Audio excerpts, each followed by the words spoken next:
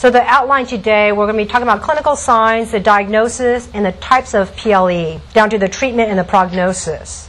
And when I talk about types, I'm thinking inflammatory bowel disease, lymphangiectasia, and the neoplasia, and infectious, and including even almost intussusceptions. But that's kind of a minor aspect of it when I think about really PLE, because I think probably the top two are the big ones. But technically, anything that you're losing excessive protein from GI disease is protein-losing enteropathy. So I really try to explain to clients it's really an umbrella term. It's not really specifically what it is, and that's why we kind of want to go to further steps of diagnosing exactly what type of PLE they have. So what are the clinical signs? It could be any of the GI signs: vomiting and or diarrhea. You don't have to have only vomiting or only diarrhea. I think there's a misconception. A lot of people think, hey, this can't be a PLE because there's no diarrhea involved, or even really obvious GI signs. Appetite can be really increased, decreased, or normal. And a lot of times they're having malabsorption, so they're actually polyphagic because they're trying to make up for that loss of energy, so they actually have an increased appetite. But then it gets to a point where they are pretty lethargic and not feeling well, and they can have a decreased appetite over time.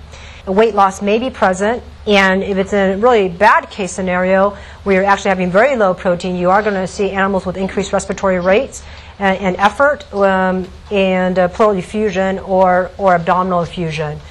That's where a lot of times when owners start to realize something's wrong and they go to the vet, and they may be asymptomatic up to that point, surprisingly.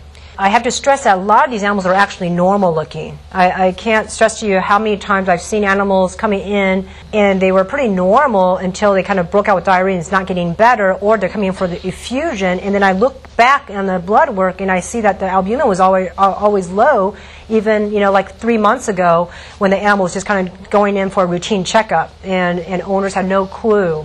So I do think that it kind of can be deceiving to think that a PLE has to be a very sick dog. I just think that it's really important to really pay attention to that albumin when you're looking at the chemistry. Routine blood work, CBC chemistry is pretty standard for most diseases. The key point is you're going to be low albumin. And there's only so many things can cause low albumin.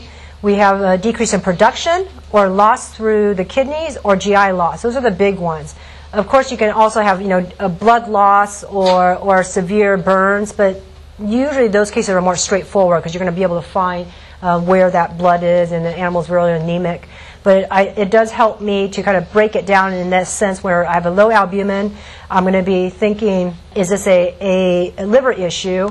And that's where I kind of pay attention to see what the chemistry, what the BUN, cholesterol, and glucose is doing. And if I have a protein-losing nephropathy, oftentimes the cholesterol is actually high, not low. And frequently the globulins are actually normal. Compared to GI ones, you're going to see low globulin.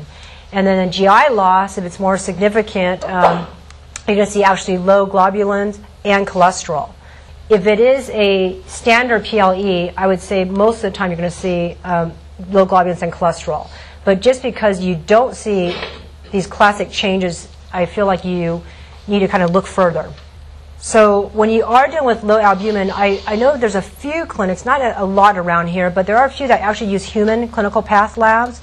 Just be careful about the albumin in human labs because they can actually be normal. Dogs that actually have very low albumin, okay, just a little bit different assay. And obviously cutaneous lesions should be pretty obvious to cause low albumin. If it's that severe, it should not be hard to find. If you just have a mild dermatitis and then you have an albumin of 1.5, I doubt it's going to be that dermatitis. It has to be pretty significant. If I do have a liver consideration, I have to say hepatic function testing is definitely my next step. A lot of these hepatic diseases will have diarrhea. It has to do with the backflow of the blood flow going from the intestines to the liver, and if you have a cirrhotic liver, a lot of times you're going to be backing up into the intestines, and then the intestines will have caused permeability issues where they will definitely have diarrhea. So just because you have diarrhea does not rule out liver disease. If anything, it's most frustrating when you have both going on.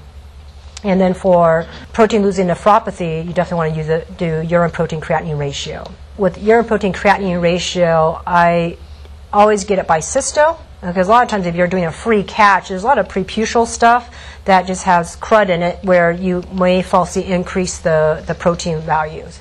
And if you have an animal that you're suspicious of a UTI, definitely remember that UPC is going to be elevated.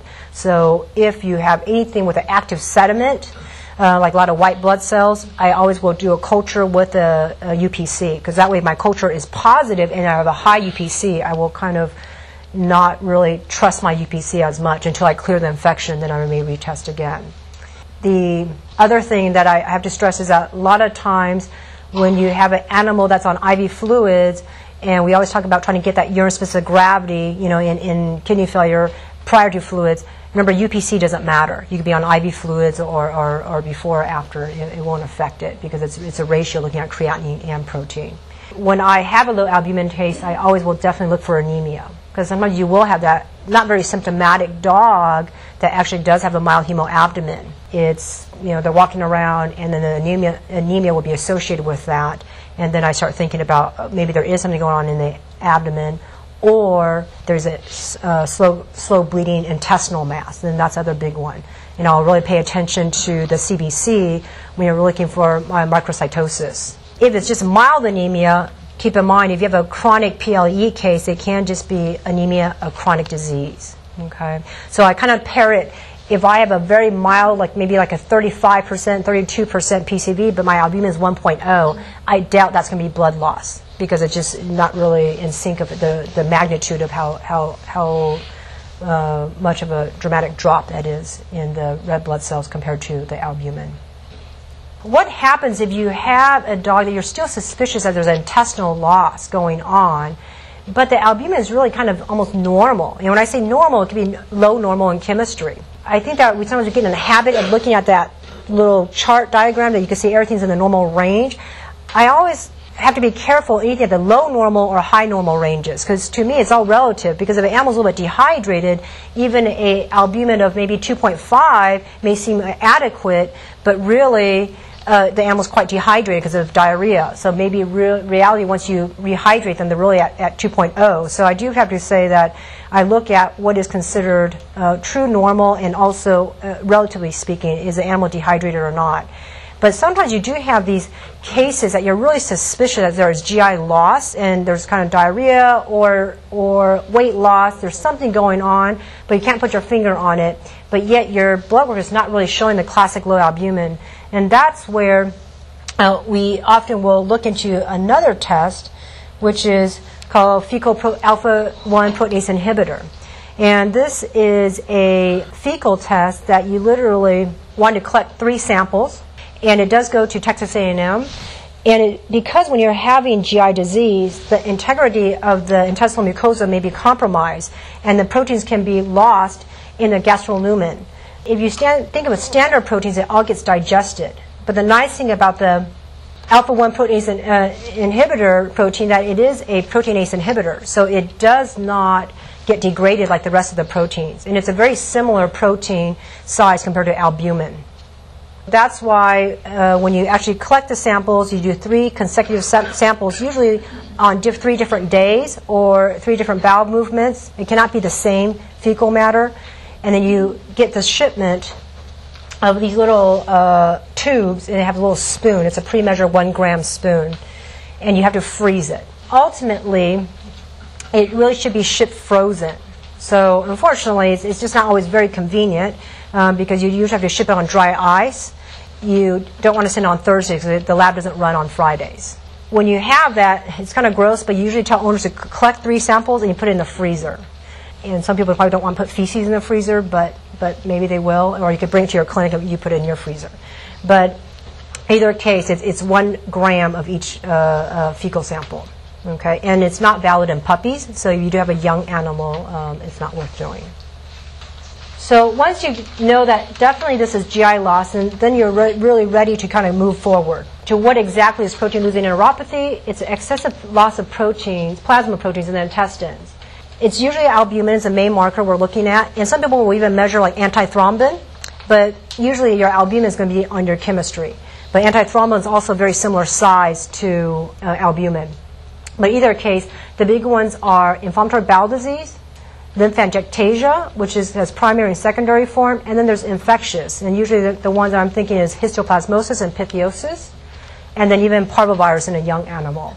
And the neoplasia, the big ones are lymphoma, carcinoma, and leiomyosarcomas. So just on a really short slide regarding young dogs with PLE, it's sometimes very straightforward because most of the time it's going to be something infectious, and parvovirus is obviously the big one. But what's interesting is that sometimes you will have these partial obstructions, and they are chronic intussusceptions. It can even be sliding where the diarrhea never goes away. And if it never goes away, yet the parvovirus infection has been treated and the dog is feeling better, but yet the diarrhea continues on, I do want to, a lot of people think about chronic intussusception because it's really easy to miss. And then usually these guys can also be loaded with parasites, and that can maybe contributing to the intussusception, and typically we're seeing the whips or the hooks. But usually with these young dogs, they're kind of acute, and then eventually they become kind of chronic if there is an intussusception. I'm always surprised how long a dog can go with intussusception without final detection, because they could range from anywhere from weeks to even a month or two. Especially if you have a sliding one that comes and goes where they're not fully obstructed. These are really tricky to diagnose, and typically we just ultrasound them, and you're looking for certain lesions, like a target lesion, but they are definitely tricky, especially the ones that are not consistently present. Radiographs are often normal, because again, they're not fully obstructed, so you can easily miss an intussusception. Once we get to the point where we are definitely dealing with a PLE case, how do we go about truly diagnosing it? I always explain to the owners, you have to get a biopsy. That is a gold standard. It is not something that you can run blood work and tell you, yes, there is this disease. It kind of guides you that there is low albumin and maybe low cholesterol and low globulins. But the problem is you don't know what type of disease the animal will have. So biopsies, you could go from endoscopic to surgical biopsy to laparoscopic biopsies. And there's pros and cons, with each type of modality. I do have to stress that, I always explain that there are actually 4 different layers to the intestinal tract. You have the mucosa, then submucosa, then the muscularis, and then the serosa. A lot of times with certain types of diseases, like inflammatory bowel disease, a lot of times it is in this region, top 1, 2 layers. And then the lymphoma really likes to hide in that 3rd layer, the muscularis layer. And then obviously the easy ones are when its entire intestinal tract is infiltrated with some type of abnormal cell. The way that I like to proceed with these guys, especially with a true protein-losing enteropathy, when you're talking about an albumin of 1.2, 1.5, anything less than 2.0, I really feel that endoscopic way is the best way just because it's so non-invasive, relatively speaking. You don't have to worry about dehiscence. You don't have to worry about just a healing aspect, especially with animals with effusion. You're about to open up an abdomen full of fluid and you have to close it back up. They're still going to make more fluid. And I think there's definitely a higher surgical risk from an anesthetic standpoint. The other big thing is that when you are actually in the lumen, I can really see what I'm looking at specifically in the GI tract, compared to a surgeon's view is that it's going to be from serosa. And they're not going to open up the entire, GI tract. They're just going to look and feel, and then you start to take your biopsies in certain locations. It's always amazing how laparotomy and laparoscopic biopsies can actually get non-diagnostic samples compared to endoscopy, just because, again, it's more the visualization. Because even laparoscopically, you're going to be pulling out a loop of bowel, and then you cut your sample, out from the serosa side in, versus endoscopically, I'm only on the internal, we're in the lumen.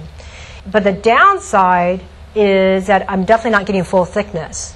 We're going to only get probably the mucosa and a little bit of the submucosa, and occasionally I'll even get a little bit of muscularis. But a lot of times it's kind of this top, 1, 2 layer. But the good news is that most of the diseases I feel I can still diagnose. I would say probably 90% of the time I can still get an answer with endoscopic biopsies. But I definitely still feel like surgery has its place, especially in an animal that has a more focal lesion. When you're ultrasounding, there's one segment of bowel that's really thick. I definitely say, hey, you just need to go to surgery. When do we proceed with GI biopsies? Really, I feel like all patients with PLE should get further diagnosis, because you don't know what type of disease they have. You can just say that you have intestinal disease and you're losing protein. And I find it even more important when it's less than 2.0, because then you're going to start to get to that critical phase where they could start to have effusions. And I think once you start effusions, it could be definitely a little bit trickier. There's a little bit higher anesthetic risks. Usually I find the effusions taking place anywhere from a 1.2 albumin. Anything less than 1.5, you can start to have effusion. I have to say that sometimes I'm surprised that I do have some dogs walking around at 0.8 albumin with no effusion at all, And I suspect it's something with the chronicity of it, and maybe they adapted, and there's other ways to kind of get that oncotic pressure up, I guess. But either case, it varies on when the animal can develop effusion, but I find less than 1.5, you're definitely going to hit a little bit more higher chance. I also want to stress that if you are interested in doing the non-invasive things, and to me even endoscopic biopsies are really non-invasive, but technically it does require anesthesia, and some owners are just not willing. You could do the antibiotic trial and the dietary responsive diarrhea trials, but it takes about 3 to 6 weeks sometimes to see if they respond. If you have a dog that has very low albumin, sometimes you don't have that 3 to 6 weeks to wait. If you have a very stable dog, it's definitely very reasonable. But usually when I have an albumin that low, I feel like this is something more serious than just a standard antibiotic responsive or dietary responsive diarrhea. I also want to stress that once effusion kind of hits, the albumin can really drop very quickly. You can go from a 2.0 to a 1.0 very rapidly. So I feel that things can change very quickly, so that's why I'm usually trying to get to the diagnosis and scoping them a little bit sooner. But again, I get a skewed population. I get the ones that are kind of sick, they've already gone through everything, and so I know I'm not the first line of defense, so I know that my population is still a little bit different than what you may be seeing.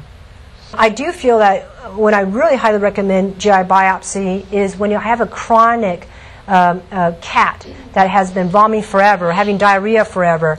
Those are the cases where almost owners feel it's normal to vomit like once a week or so, and then suddenly they are increasing to maybe 2-3 times a week.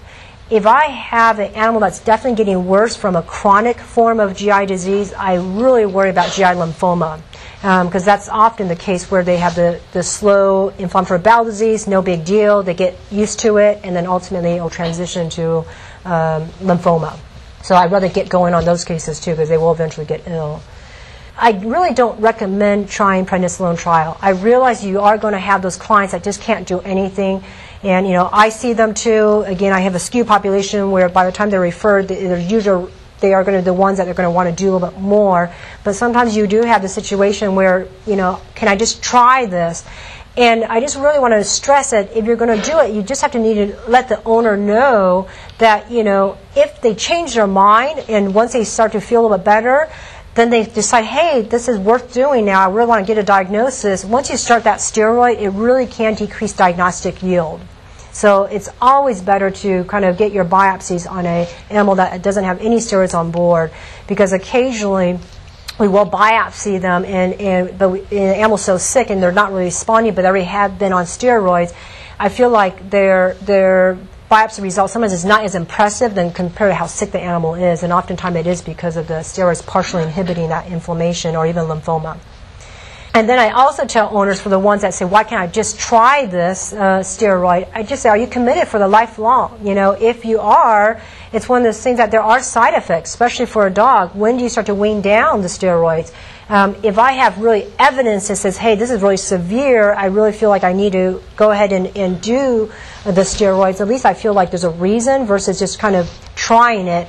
And those are always really hard to guide the owners, because then they'll usually call me saying, gosh, the animal can't tolerate the steroids. But I'll tell them that kind of hang in there, because your dog has this type of inflammation and you really need it, versus the animal that I really just don't know.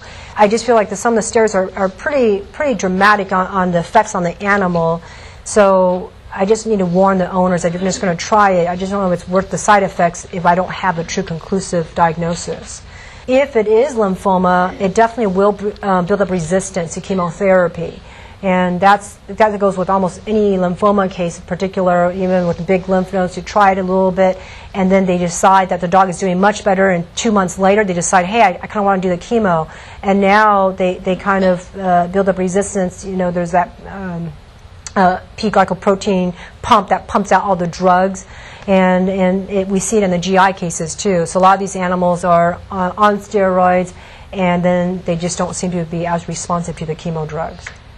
And if it is infectious and you do try steroids, sometimes it definitely will get worse. I had a really bad a case, I remember. It was a histoplasmosis case. And I think that I kind of killed the cat in certain ways because the cat was really, really skinny, chronic diarrhea. And then I'm like, well, why we wait for biopsy? You know, the cat's just so thin, and I just wanted to help it as soon as I can. So I got my biopsies, started the steroids, and then I got my biopsy result and said it's histoplasmosis. I'm like, you know, you got to stop now, and you know, we got to get you on, you know, antifungals. And then the cat just didn't do well, and they just kind of, you know, ultimately, you know, died. And I wondered back in my head, gosh, should I have waited a little bit longer to wait for my biopsies?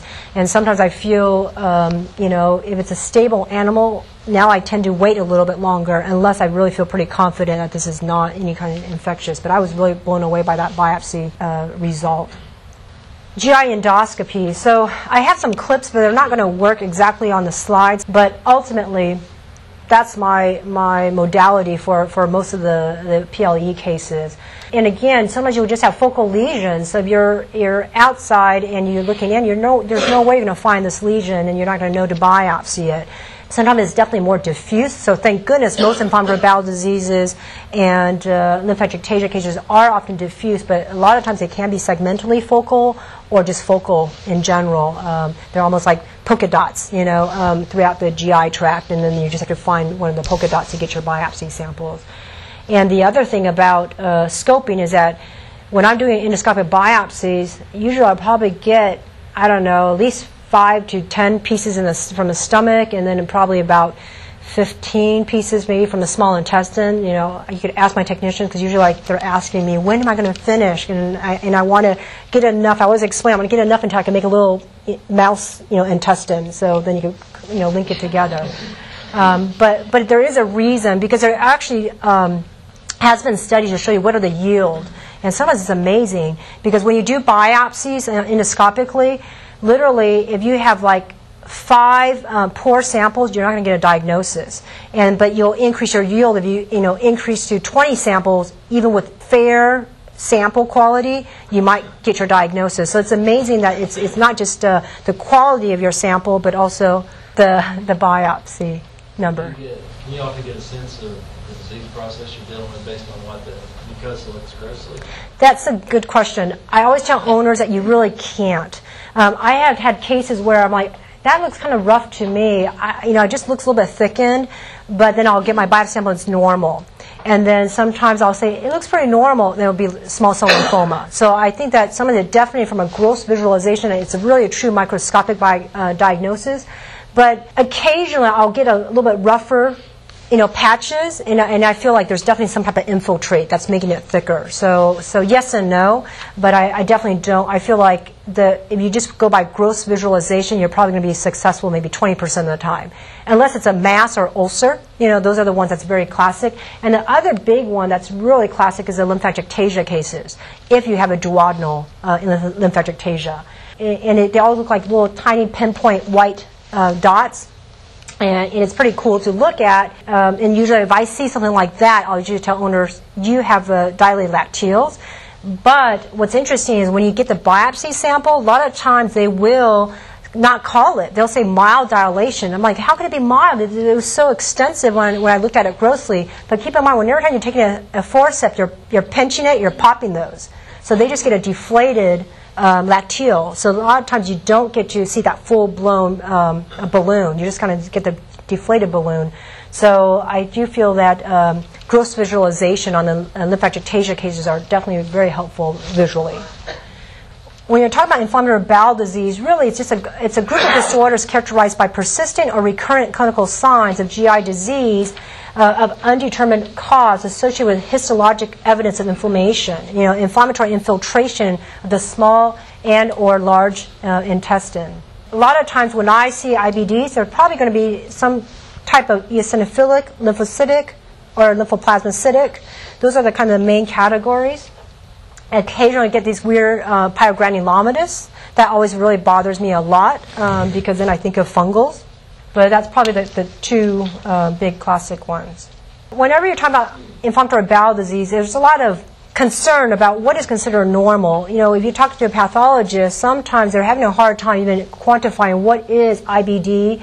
You know, where is it in the histologic area along the villi to the crypts to, you know, all the lamina propria, all those different segments of the GI tract when they're looking at microscopically. And that in itself is already frustrating. So it depends on which pathologies you're using. Sometimes you might have different opinions on what is considered IBD. So they are trying to standardize it more. I don't know how successful it is, but ultimately I think people are still starting to get a little bit more on the same page. But ultimately it's very difficult. Then from a clinical standpoint, it's hard to say, well, what is IBD? Because there's so much it's a spectrum. And so people did try to quantify it a little bit more. So they tried to put this clinical IBD activity index, where they really try to attempt to develop a simple scoring system to assess the dynamic changes that reflect the course of the IBD. The downside with this is really subjective. And at least when this first study came out, it's really there's no long-term follow-up, you know, following these cases. It's a very small caseload. Whenever you're reading journal articles, everybody's always criticizing, well, how do we standardize this? So that way one university could be talking about IBD, another one could be talking about the same disease and what is considered, you know, the level of severity. So that's what they're just trying to set up.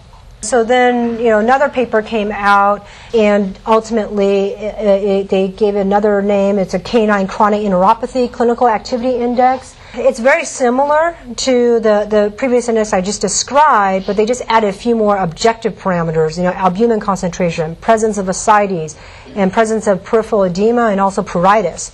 And that one has a little bit bigger study with 70 dogs, and they were able to actually follow the cases out, and that's why they could say, hey, if you look at these scoring systems, the ones that did worse often were these additional objective parameters. So again, these are kind of the things that they start to quantify. You know, they kind of give a number, you know, added to 1 through, you know, 0 through 5 or something like that. Activity level of the animal, vomiting, stool consistency, stool frequency, weight loss, and then later on the second group also added albumin levels, ascites or peripheral edema, and then pruritus. I think that's great from more an academic standpoint. I think ultimately, we all kind of know when an animal's really sick, you know, but I think it's just nice to kind of communicate what level it is, and they just have to give a number, but ultimately I don't use these indices, you know, I really just kind of follow more the objective values, which is usually the albumin, and then obviously the clinical response. Inflammatory bowel disease, you know, is definitely the increased mucosal permeability, which perpetuates inflammation. What's interesting is that dietary proteins are one of the most immunogenic antigens the gut is exposed to. After confirmed diagnosis and medical treatment, I will consider changing that diet, but I have to stress this after. I think that a lot of people will start animals on these novel protein diets in particular, thinking, oh, I hear IBD may be related to food allergies. But the problem with that is that the permeability of the intestines is still active. And then when you have that, there's going to be increased exposure to various antigens. And if you don't calm that system down and you say, hey, I'm going to go and switch over to venison, that inflammation is still active. It's just going to recognize a new, you know, protein, and then usually they feel better for maybe 1, 2, maybe even 3 weeks, but then down the road, exact same problem again. I always tell owners that you really don't want to use these novel protein diets because there's only so many of them. I will, however, kind of go in more detail, maybe hydrolyzed proteins, but the main thing that I typically do if I'm not going to diagnose IBD yet, I definitely I'm in the camp of using a bland diet. You know, these are the INS gastrointestinal plus, the low-fat ID or regular ID, and then the Purina EN. So any of the bland GI diets. But I try to stay away from any of these specialized diets until I get a confirmed diagnosis of IBD. And unfortunately now, too, a lot of owners are kind of going out buying their own venison or whatever because they kind of hear from the grapevine that so-and-so's dog has IBD and they're on venison, it's doing great. I mean, they don't know the whole picture that, yeah, the animal is also on steroids and such. IBD can be quite complex because it's not a simple fix because there's several different factors that may contribute to IBD. You know, there's definitely probably a genetic component, and then you have the immune system that's kind of overreactive, and then you have the inflammation depending on what type, And then you have the environmental factors, really the intestinal microbiota, just like your normal flora for the intestines. And then you have that dietary antigens. The problem is not every animal has like 25% of this, 25% genetic. It's some animals is 75, 80% is related to the environmental factors, and maybe the immune system is a smaller player. But once you control this will kind of calm down. Then you have some other animals that are really truly primary immune stimulated, and you can't control that as much except for immune suppression. And the diet may have a less role, a less dramatic effect. But either case, it's just not straightforward for every single animal. When we deal with medical management, there's always going to be typically immune suppression. I'm a 1 to 2 mg per kg BID person. I tend to do more of the 2 mg per kg, but I might max out on, no matter how large the animal is, I will max out at 40 milligrams BID. And then I taper it every 2 to 3 weeks, and then sometimes 3 to 4, depends how well they're handling the drugs. Or you'll see me kind of taper it down a little bit slower toward when the drugs are going down a little bit. And it's really based on clinical response and albumin. Especially the nice thing about that protein-losing enteropathy, you have something more to go on than just the dog has no diarrhea. Because there's plenty of dogs, again, that don't even have diarrhea, but their albumin could be 1.2. If you have a true protein-losing enteropathy and albumin was started at 1.2, I want to see it go up, and it should be back to normal. Chlorambucil is another one that I might use as my second tier, especially for cats, but I definitely will do it in dogs too. And a lot of times it could be on it forever, and sometimes it'll be a little bit short-lived. And then you have cyclosporin as another one. Downside about cyclosporin, sometimes it naturally has a GI side effect. Sometimes it can vomit or have diarrhea with it. So, but I think most animals tolerate it pretty well. And I don't know if you guys also do this, but the rule of thumb is sometimes putting it in the refrigerator for and it's cold, and then you give it to the animal, then it tends to be a little bit easier on the GI tract. But supposedly the rep told us that it's only truly stable for 7 days in the fridge. So usually I tell owners to leave their box out and then maybe put 7 days worth at a time, and that way you're always giving it kind of cold. It seems to work. Azathioprine is another one that you can utilize, and azathioprine is usually 2 mg per kg once a day for about 7 to 14 days. I tend to be more on the 7 days, and I go to every other day. I have not been very happy with azathioprine, so I really don't use this. I feel I'm definitely a more chlorambucil if I'm going with the second tier drug. And azathioprine definitely can cause liver toxicity, so I'm a little bit more hesitant to use that too. And keep in mind, azathioprine is not immediately acting, so it does take about 1 to 2 weeks to kind of kick in. So if I have a really bad PLE case, sometimes I'm not going to wait 1 to 2 weeks. There are limited studies, regarding which drugs really work well. There was a study it's actually an abstract technically for Journal of Internal Medicine, or the abstract group at ACIM in 2011, that also compared the 2 types of treatment of dogs with PLE. One group was prednisolone with azathioprine, and the other one was prednisolone with chlorambucil. And they felt that the cases that had the chlorambucil group was actually much better in the improvement of the clinical signs. It was interesting because it was actually the response to therapy was much greater in the albumin. I mean, there's an increase in albumin using the chlorambucil group. What they did was they started out with they got azathioprine first, and then they got chlorambucil later. And then that way everybody kind of got the same set of treatments. The median survival time for the dogs with the azathioprine was around 30 days, but then chlorambucil was up to even 500 days. So they just thought it was definitely survival was positively associated with chlorambucil group. But again, it was a retrospective study in certain ways, because they're just looking at ones that changed in their drug, and we really don't have a true group 1, group 2, and then it's a prospective study. What about mycophenolate? Mycophenolate, I do not find IBD as a responsive, but I don't think it's wrong, but I think I would try to use my chlorambucil for sure and my cyclosporin. I don't think there's enough data on mycophenolate, but that's a good point, because a lot of times I think about all these immune suppressive drugs, and now that's such a popular drug. It seems like IBD, for the same reason I don't really use azathioprine, I don't think it works on the GI very well. So what happens to that dog that is not able to tolerate prednisone? And you're definitely get those calls to say, gosh, my dog is peeing in the house, can't stand it, because you're talking about high doses. The main thing is that when you have a PLE dog, some of these cases are just so skinny when they come to you. They've been living with it for so long. And those definitely worry me when you're so skinny and you're about to put on immune suppressive dose of the prednisone, because it definitely has significant muscle atrophy. And they just look horrible when you start treatment sometimes. I get very nervous. So those are the dogs I sometimes slightly underdose a little bit. I definitely will not go, if the dog calculates out to be 40 milligrams twice a day, I'll definitely maybe do 30 milligrams.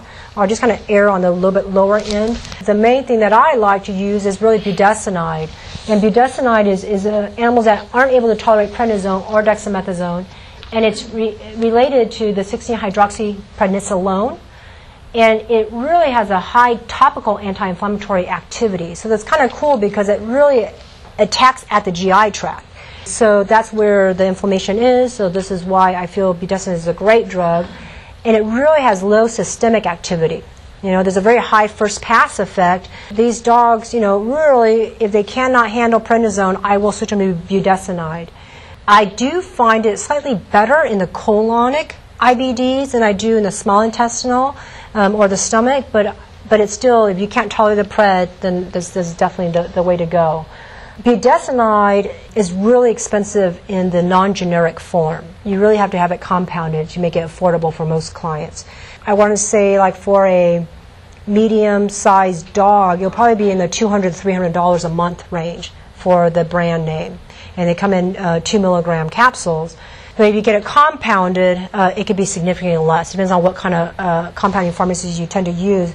Be aware that I did have an experience where I had one budesonide coming from one pharmacy. Dog didn't respond as well, and another dog was doing great, but was from a different compounding pharmacy, and I just switched to a different compounding pharmacy, and the dog did much better.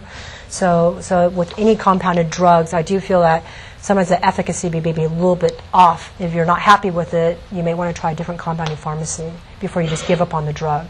And I definitely don't want to do budesonide and steroids together. If I have a dog that is going to be on budesonide and after they just can't tolerate pred, I kind of have a slight washout period, hopefully just maybe 2-3 days, but I definitely don't want to do back-to-back or on the same day, because you can still potentially have ulcerations. It's still a steroid.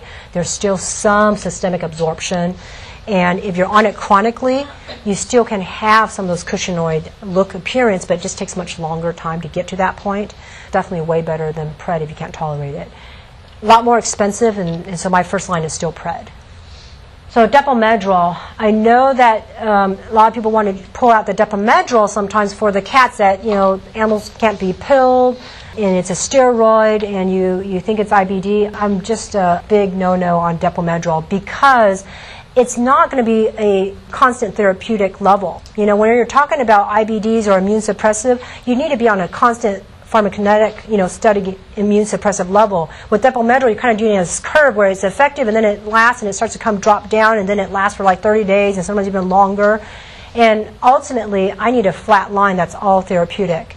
And I don't find that if you have an IBD case, you're going to be able to manage it that way. And they can improve a little bit, but you're not going to truly get the full effect of what a constant level of prednisolone would do for example, for a cat. In the Depomedrol, it's more associated with diabetes and all the negative side effects of, you get the bad effects of the steroids, but you're really not getting the benefit. So medical management, what else can you do besides immune suppressive drugs? I definitely want to consider modulation of the microbiota to decrease inflammation. You're really trying to reduce the immune response to even the enteric bacteria that may be a little bit more irritating to the GI tract. Because a lot of times these animals, when they have chronic diarrhea, it really does shift the whole normal flora for that patient. There's a dysbiosis. And people, I'm sure, looking around the room, probably a lot of people know SIBO, the small intestinal bacterial overgrowth. So now you're old because that's not used anymore. So So SIBO, people used to say small intestinal bacterial overgrowth, you have so many. Then people try to culture, how many is too many? Then they did studies where they looked at normal dogs, and there's like huge overlap. Some of them have tons of bacteria, and some people don't have a lot, and then yet they're all normal. So there's just too much variation. So they thought that's just a bad terminology. And who's going to culture the GI tract and say, how many bacteria colony counts do I have to consider SIBO? So it's just totally not a very useful term. So then they call it dysbiosis, but now I even hear the term like antibiotic responsive diarrhea, and that was kind of trending for a while too. Because ultimately, you're just changing the flora a little bit. And the big ones that we use is metronidazole and tylosin. I do have to say that the metronidazole, it does have anti-inflammatory properties. I do use metronidazole more for colonic signs. I find small intestinal disease, like weight loss and even severe disease in the small intestine, but normal in the colon, I don't think metronidazole works as well. I think that's why colitis is great with metronidazole. Tylosin, on the other hand, tends to work better on the small intestines. And I probably should add in doxycycline as another antibiotic responsive diarrhea. Even it's weird because sometimes animals get doxycycline, they'll get diarrhea, but sometimes you could use the tetracycline family also. It's worth trying. Now, probiotics, there's a lot of parallel between human medicine and veterinary medicine. You hear owners going, hey, I hear, who's that lady that eats yogurt all the time, and she's always like talking about her digestive, short hair, I'm talking about. Yes, exactly. So I know that like there's just a lot of advertisements about great yogurts, great bacteria for reclaim your gut. I mean, ultimately, you cannot use human bacteria that is normal for us and put it in a cat or a dog. We're not the same GI. First of all, we don't eat poop, and sometimes dogs do. Just like there's so many different variations in what GI tracts are doing. So I feel like it's really tricky to say try to just buy a probiotic that's human and then say, hey, it's going to work for the dog. Theoretically, I think Prostora is the only one, at least they claim, that they're the only ones that they kind of cultured some normal dogs and kind of found, this type of bacteria, thought it was healthier for the gut. I am not married to any of these probiotics. I don't use it. But if I have that owner that's really into it, it's not going to hurt. I'm totally fine.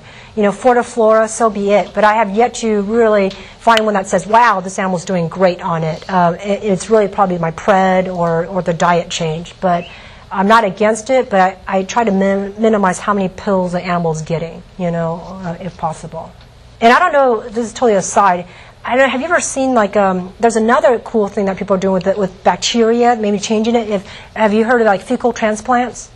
So that's what, so some person did it with a dog. I can't imagine the first human that did it, but either case, they did it, the dog just was not getting better, and ultimately, put some feces in the dog and did this enema thing, and the dog supposedly did really well. And I always never know, there's that, like those transplant kits that you're running with a fecal matter, running to emergency room and say, I got it, But I don't know if it would work. I've never tried it, but I find that's kind of interesting concept. I could totally see plasma donation, fecal donation, you get in line, but sorry, my mind, I don't know. Okay, I won't talk about feces anymore. So prescription diets, again, usually when I have a PLE case, when I'm waiting for biopsy results, I'm more the bland diet first. So, the ID low fat, they often don't tolerate, fat in these cases, especially lymphectasia. And my favorite is still kind of the Royal Canin low fat, but then ID did come out with their low fat ID. So low fat ID is different than regular ID. And I feel it's a little bit more digestible, so it's a little bit pretty comparable. I believe the Royal Canin is still a slightly lower fat compared to the low fat ID even. I like it because they come in canned and dried version, and it seems to be more, effective when I talk about low fat stuff is more for dogs, than cats. Cats, it's whatever the cat's going to be willing to eat. They're going to be a little bit more finicky. So you're talking about EN, gastrointestinal plus any ID, really doesn't matter. And then you're talking about these novel protein diets. The novel protein diets, really have the duck, the venison, and the rabbit, and then the kangaroo. I would even put fish on there, but now there's like fishes everywhere. There's like a lot of these, unfortunately, are kind of making it into mainstream diets. Because again, you hear this, oh, my itchy dog is doing so great on lamb, and now look, lamb is not even considered a novel protein diet. We're seeing that also with venison, you know. So it kind of sucks, you know, that it's kind of, I don't think we're educating the clients well enough that people are going out and you have these competitive non-prescription diets that sometimes they will still put chicken meal in a venison diet, and you have to really read the ingredients to really know, is this a true novel protein? And a lot of times owners don't want to pay the prescription, but yet these novel protein diets over the counter are still quite expensive. So I really stress to them that you really want to stick with the prescription diets if you can. I'm not a huge fan of the duck just because it tends to be a little bit higher in fat. You know, it's a little bit more rich. My first line is still usually venison, just because I know a lot of people will get access to deer meat. So I'm just thinking home cooked diets. If they ever don't want to, if they feel sick and you have to do home cooked diets, it's easier to tell them to get some venison meat and cook it yourself, and then give the potato and venison or rice and venison homemade when the animal's sick instead of the standard chicken and rice. I remember I had a Spanish-speaking family that just didn't speak English really well, and I was trying to explain, you know, because the diagnosis was IBD, and we got to switch over to venison. They just like didn't understand what venison was, and I was like, deer, and then they're like, you know what? And I'm like Bambi? And you go, oh, Bambi! So if you ever get in that situation, Bambi, everyone knows Bambi. The thing that also sucks, you know, like I said, it's like when you run out these novel protein diets. I use kangaroo and oats as my last resort. Again, it's hard to find kangaroo meat in the States. I just feel that there's really only so many diets left that I don't know what's going to happen when it really goes into mainstream, that there is no novel protein. You're going to find like the chupacabra or the Bigfoot, something, I don't know. I just don't know what you're going to find as a novel protein. Yeah. My wife's dog has both. Oh, okay. Refuses to eat the raw cane. Yeah, that's going to have to be home cooked. That's where you call like the UT nutritionalist group, and they will kind of formulate something, you know, that works well. But usually those are the home cooked diets, if they just won't eat the prescription diets. Okay, then you have the hydrolyzed protein diet. What exactly is that? That literally is just a low molecular weight peptides, and it's really digestible and supposedly has low antigenic potential. But I want to stress that making the protein smaller does not prevent the epitopes from being exposed to the immune system. Remember, back in immunology, your epitopes are the things that kind of poke out, and then your immune system will actually see, you know, as foreign. Okay, that's part of the antigen. I think that if you really want to refine it so they really can't see, you kind of have to use an elemental amino acid, diet, which is really not very practical. The smaller you go on proteins too, it definitely can affect the digestibility and the taste even, because you're really just denaturing this protein, so it's not even truly, what it really is anymore. And sometimes it can even increase the osmolarity, and there are some cases where you actually make the diarrhea worse with hydrolyzed protein occasionally. But I still say it's worth trying sometimes, because it's still better than just trying to go to a novel protein if you're kind of on that fence before you use one of those precious novel proteins. Because there are definitely some cases with animals that are allergic to a certain protein, and they won't react to the same hydrolyzed protein, but then people say about 20% of them will still react. I also want to stress that a lot of times these hydrolyzed protein, when you look at molecule size, it's kind of a bell-shaped curve. It's not like every single one is exactly this molecular weight molecule. You just can't do that. It's not that uniform. So you're going to have this bell-shaped curve. Some peptides are really small, then some of them are a little bit bigger, and some are even a little bit bigger than that. And then even maybe the majority of them are small. Just the fact that you still have these middle to a little bit higher protein sizes, it's going to still be an antigen. Does anyone have any questions? You're talking about the novel proteins. Also pay attention to your carb source, because I get some of them that are real sensitive to rice, because we have so many diets that are rice-based now. Yeah. That you end up having to go to potatoes or yeah. other things. I think that I definitely would try that if you're really truly having problems, but I do feel like right now everyone's on this gluten-free and then and anti-rice thing. I feel like I don't see it as much, but I'm sure they're out there, But I feel like the most antigenic stimulation is still the protein. And if you're going to start to eliminate so much, it's going to be even harder and harder to try to find that diet that doesn't even have rice in it. But you are going to be right that if it seems like it's not working, you can look further, but sometimes it may even be better that, is it because the protein itself is still antigenic? So I might even be more averse to trying a different protein before I just change it to a non-rice. But it doesn't do any harm, though, if you can find a protein with a non-rice first, but it's just hard. I try to take something completely different, like Yeah. a fish and potato or something they've never seen. Yeah, but then that's where it's hard, because is it because of the fish, you know what I mean, or is it the protein? So those are always hard questions to answer, but I know that there's a lot of people all on this gluten-free carbohydrate kick, but actually carbohydrates is not as, it breaks down so easily, but it's not as much as what the animal source is, Our second part, pretty much I'm going to talk about a little bit lymphangiectasia and briefly about lymphoma. The main thing is, when I think of PLE, I think of IBD, and my second group is really lymphangiectasia.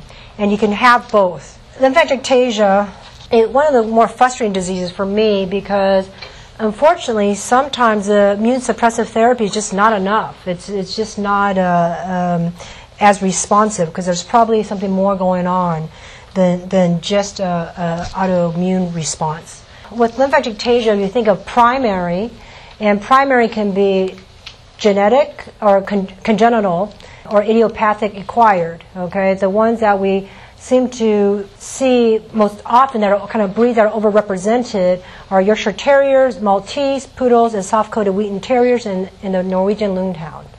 The secondary form of lymphangiectasia, which I probably see more often, is oftentimes associated with the IBD cases, and sometimes neoplasia, and then right-sided heart failure, or even portal hypertension.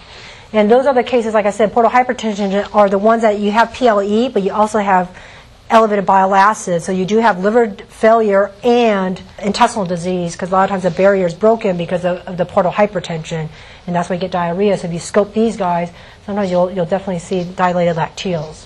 At least with the IBDs, it's kind of which comes first, the chicken or the egg. Some people feel that the inflammation comes first, so the classic IBD, and it starts crowding the white blood cells start crowding the lymphatic system, the lacteals, and it kind of pinches their flow. So then you start to have congestion.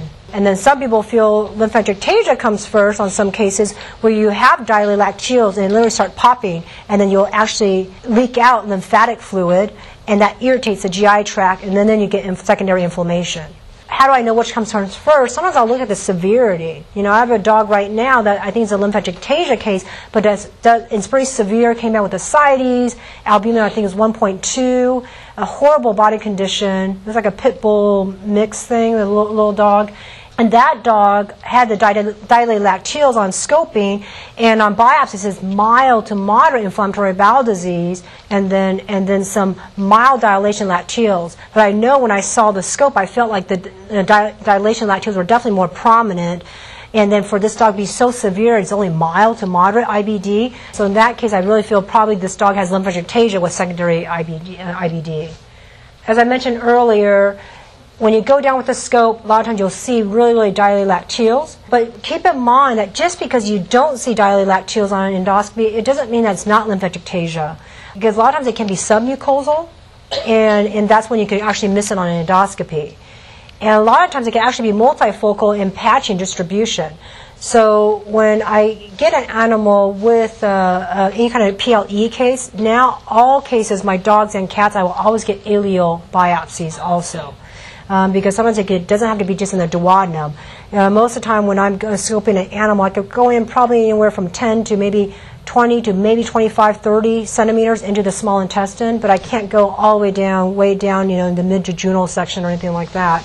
So I try to increase my yield by at least minimally getting duodenal and obviously stomach. Then I'll go up and get ileum and then colon too. So again, more because of the patchy distribution of both, inflammatory bowel disease for that matter, but especially lymphangiectasia. If you were to happen to go to surgery with one of these cases, you may see the lipogranulomas on the serosal surface, or sometimes you'll see it on the mesentery. Some people feel that maybe those lipogranulomas that started and may be blocking some of that lymphatic flow, and that's what's causing the dilation on the lacteals on the inside. And as stated earlier, they're very fragile. So when you actually have dilated lacteals and you actually biopsy them, even just a simple pinch will just pretty much smush them. And even from surgical handling, you really want to be careful, because you can actually still crush the small sample that you have. Have you ever had any luck doing the corn oil and then follow up with ultrasound to see them pop? Yeah, no. Not pop Yeah, sure. No, I haven't. I know that technically if you give a really high-fat diet and such, you can do it. And that's a good point. On ultrasound, you definitely can see these really, bright layer within the mucosal layer. And I do sometimes think, this may be a lymphangiectasia case, but remember, it could be inflammatory bowel disease with dilation. But I haven't, because a lot of times these animals are really sick and they can't handle the high fat, so it's not worth for me to... because it's not going to make or break me. If I can't see it on ultrasound, I'm not going to say your dog doesn't have it. So for me, it's interesting, but it's not. I just worry about the risk of giving really high rich foods or even fatty acid supplements. I have a lot of animals that are on fatty acids, and if they have a PLE, I said no more, because a lot of times fatty acids are great for anti-inflammation, but they're still too rich for a GI case. So that's just kind of a picture of my ileocolic, just to remind me that it's really important that even you have the classic lymphangiectasia when you have the duodenal pictures, but sometimes you don't see it, you still want to get ileum, and that's where it's a pain in the butt for these scopes now, because in the past I used to think, small intestine, you have weight loss, you have diarrhea, but there's no urgency, there's no colitis signs, I'm just going to scope the upper GI. I mean, that's where we used to train in residency and internship. I remember just doing the upper, and then your other choice would be colonoscopy if it's a colitis case. But now, almost a lot of my PLE cases, I always want as many samples as I can, so that means that you have to go through the colon prep now, because before we just never had a colon prep except for my colonoscopies. And you really want a very clean colon so that you can go up and get into the ileum to get your samples. Someone mentioned, earlier, like how much fat should be in the food, and I think I said 20%, less than 20% of fat on a metabolic energy basis. It's kind of like what you said with your own case, when you have a concurrent IBD case, that's really hard, because not all the standard IBD novel proteins, they don't have super low fat. I mean, it's sometimes moderate, and in duck can be a little bit high. So a lot of times those are the ones that really need that home-cooked diet. We've got to find a formulation, and that's when you have to kind of call the nutritionists that they have other tricks up their sleeve, that they make it more palatable, where it truly is a home-cooked diet. Now we definitely don't recommend the medium-chain triglycerides anymore. So all those people that know what the word SIBO means, so we don't do MCTs, medium-chain fatty acids anymore. It really is unpleasant tasting. It really potentially may increase the risk of diarrhea. And we found that maybe not all the medium chains are truly just solely transported by the portal circulation. I mean, that was a thought that you could kind of bypass the lymphatics and then just go into the portal circulation, but that's not always the true. So we don't do that anymore. With medical treatment, if inflammation is present, which oftentimes it is with lymphangiectasia, I will still use immune suppressive drugs, just similar to IBD. So I go through the same course that I do with IBD, but at this time for the diet, I really stress it has to be a low-fat diet. I don't always stress the novel protein as much. Sometimes I'll try it and see if it still controls it, and you can get a response initially. I find that sometimes it'll relapse, and I think it has to do with the fat. Because I wonder if the dilation in the lacteals are just so severe that it's causing inflammation. So when you do a novel protein, it may or may not help. It's really the drugs itself. And then ultimately, it's going to get irritated enough that the inflammation goes away temporarily because you're on the steroids, but ultimately the amount of fat the animal is eating is still too much, and then they start popping, and then it's just this vicious cycle that you can't stop the lacteals from bursting and causing inflammation despite being on the immune suppressive drugs. But for whatever reason, I feel like there are some of those cases that just are not responding to novel protein. And as I taper down the drugs, I just can't get off of them, and then I'll have a relapse case. I'll change to low fat if I have that in-between case. So lymphangiectasia, to me, I definitely feel like it's a little bit worse prognosis compared to the standard IBD.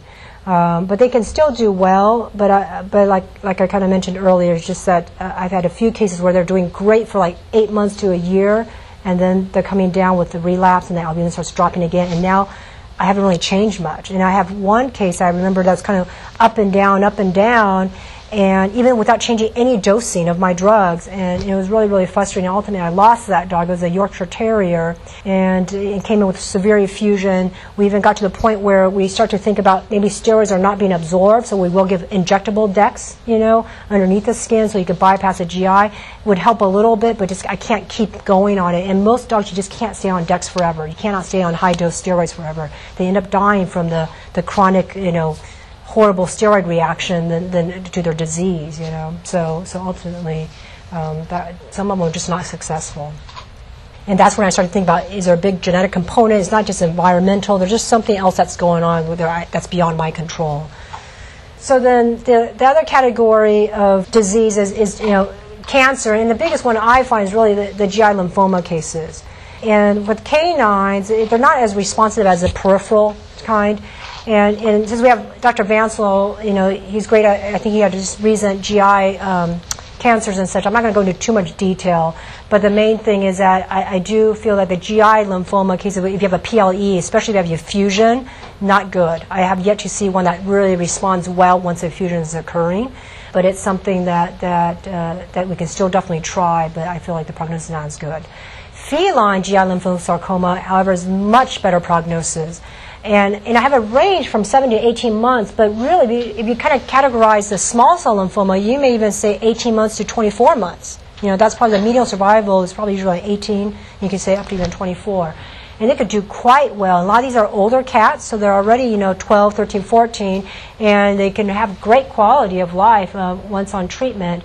And then the ones that kind of lowers that median survival time, maybe to 7, where we're talking about maybe 6 to 9 months, it probably is the large cell lymphomas in cats, and that's not as great. And that's why I always tell owners that if you have a chronic IBD case, you really want to get a diagnosis. It's still time to scope, because owners will come to me and say, hey, my animal has IBD. And I always ask, how did you diagnose it?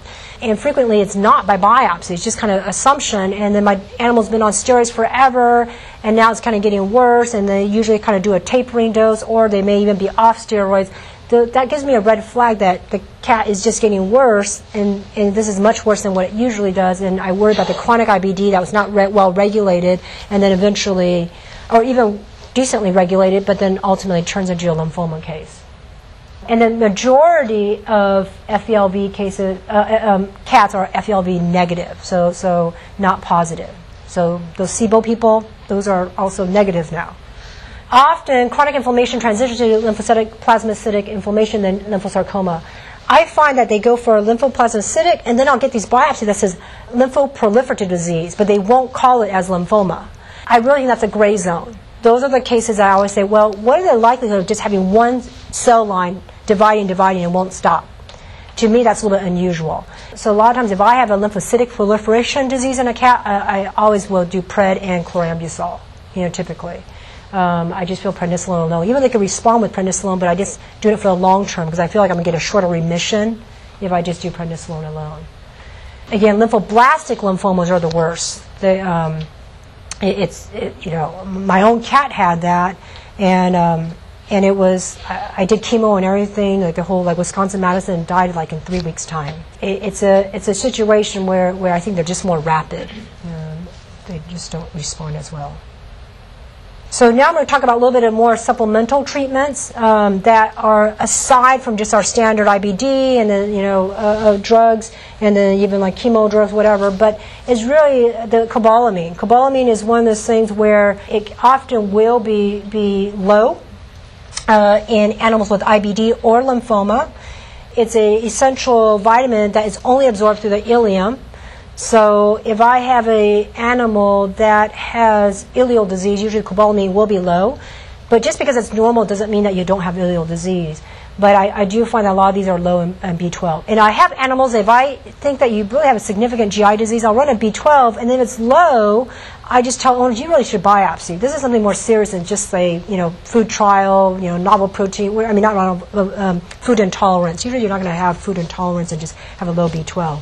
So usually I definitely want to be a little bit more aggressive with those cases. It's a cofactor involving cellular turnover. It decreases. It can decrease in absorption if the intestine integrity is broken or the villus atrophy is seen. and it really does reduce GI function. It is definitely one of those markers that can, with PLE cases, that it may have a negative prognostic indicator. Again, it's absorbed through the ileum. So typically what I do is give sub-Q, make sure it's not mixed with, it's not B complex. A lot of people get that confused with B12 versus B complex. I know B12 is in B complex, but it's very little. And so it's always a red fluid or a red looking color. It is light sensitive, so what I typically do is draw out my 5 syringes, and I used to vet wrap them, so it's kind of protected from light in the syringe, and I always change the needle after I get it from the bottle because it does dull the needle, so that way you have a fresh needle when you want to inject in the cat for the owner. And typically, I would say I send usually about 5 doses. A lot of people kind of use the small animals like 250 micrograms. Medium size is 500, and then larger is 1,000 micrograms. So usually I have the 1,000 micrograms per mil one. So 1 mil for large animal, medium is 0.5, and then cats are usually 0.25. And then I do for about 5 doses on average. And then you could transition to monthly. But a lot of times if you treat the underlying disease, you don't need to continue because usually that's the integrity heals and you can absorb it again because it's naturally in food. It's not a deficiency. It's not like the food is bad. It's actually pretty easy to get. It's just that you can't absorb it. The folic acid, low levels can associate with proximal intestinal disease. I used to always do B12 and folate levels. I don't anymore. I just feel like it doesn't help me much for me because I'm not going to supplement folic acid, and we just don't know. So just to save a little cost, sometimes I'll just kind of do B12 levels. But people used to think, high folate and low B12 may suggest it's bacterial SIBO, but I think that's just not the case anymore. I do want to state that with the excessive loss in albumin, keep in mind that antithrombin, it used to be called antithrombin 3, now it's just called antithrombin because there's no 1 or 2. So antithrombin is often low. And these are pretty severe PLE cases that they can do wonderful and then suddenly they just kind of die from throwing a clot to their brain. I've had 2 cases that dropped dead on me. I mean, doing okay, and then suddenly just woke up, the animal's dead. And I never take it for granted. If I have a low albumin, automatically they're going to be on Plavix. And in a very severe case, I'll even put enoxaparin, and that's an injectable low molecular weight heparin. This stuff is really expensive, the enoxaparin, but the nice thing about it, like Walmart and certain pharmacies will sell it by the syringe. It's usually about $30 a syringe. And which can be hard because it's a one-time dosing for people. You just kind of give it to yourself with 1 injection. So what I do if I have a smaller animal, what I'll do is I don't know if this is even right for me to tell you because I don't know what I'm doing, but I put it in a red top.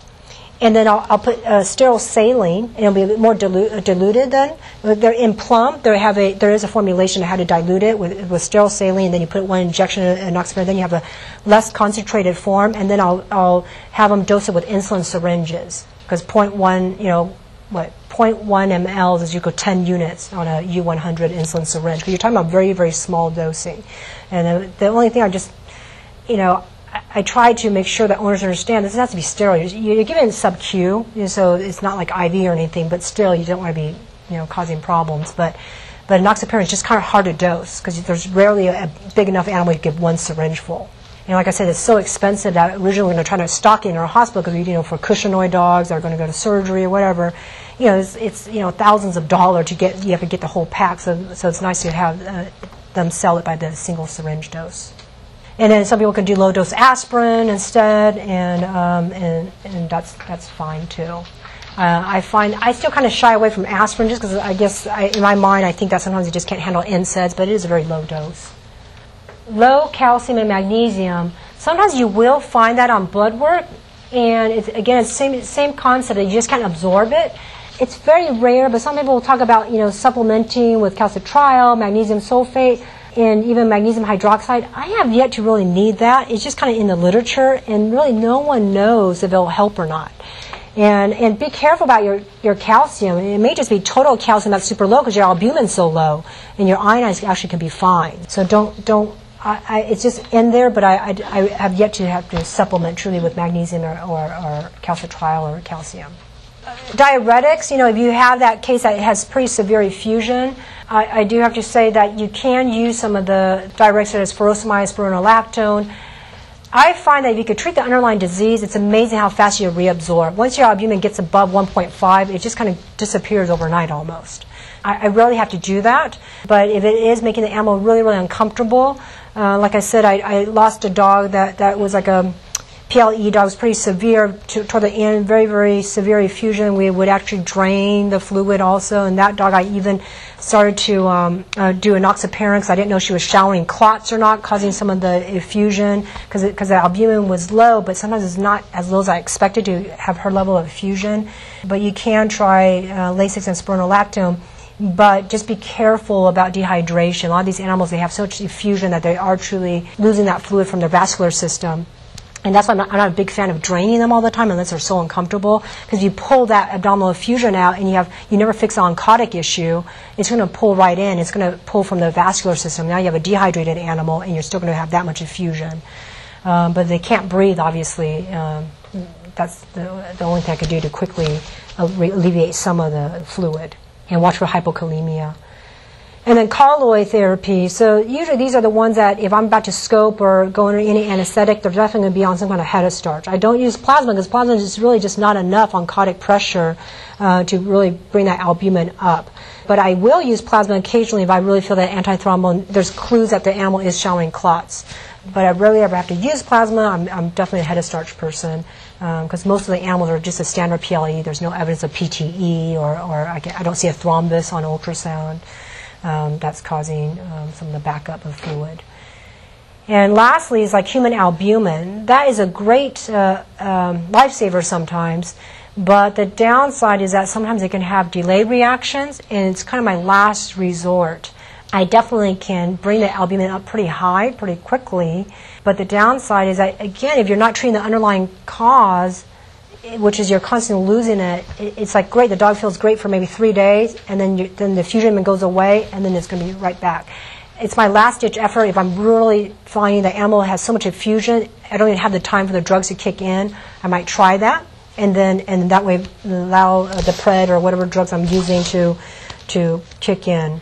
But once you give it, it's like any kind of other, blood products. Even the more increased frequency you give this antigen, really, and it's human antigen, you're going to have an allergic reaction. There's a good chance. So, and sometimes you may have anaphylactic reaction just right from the get-go. I would just really use it cautiously, but it's not.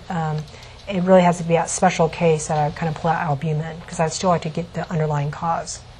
And we kind of talked about this as supplemental where, again, you're trying to change the flora a little bit with metronidazole, tylosin, or doxycycline.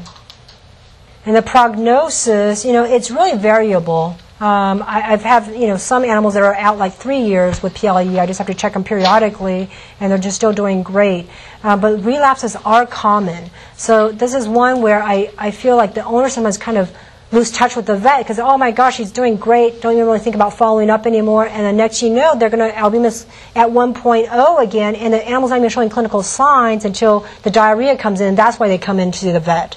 So I tell owners that you still want to be monitoring the albumin even you're well regulated, because a lot of times that's going to be a subclinical marker that it's coming down again, and you might have to go back up on your steroid, because a lot of times you're low, and you may even be able to wean off and just be on novel protein diet if it's a true food allergy diet, responsive IBD, for example.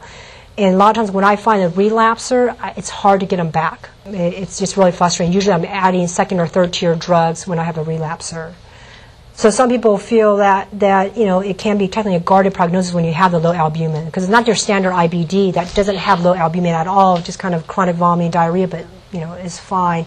But when your albumin is super low, I feel like those are not as good. So that's why it makes sense to have, when you start pulling those index numbers and such, you'll see that anything that has hypoalbuminemia and hypocholesterolemia and ascites, those are all negative prognostic indicators. So, and someone brought up a good question for me during the break, just about fiber responses, fiber work, and yes, it definitely does for colitis. I don't find that as effective in a PLE case, but it's great for it's fiber responsive colitis. Any other questions or comments? And I think that's it.